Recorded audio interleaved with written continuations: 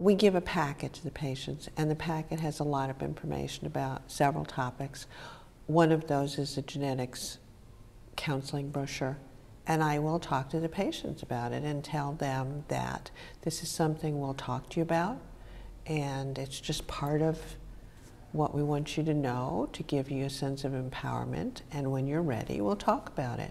And then, as I said in our presentation, we try to have the genetics counselor present at the support group meetings, just there to answer questions, sitting there over a glass of iced tea or a cup of coffee. And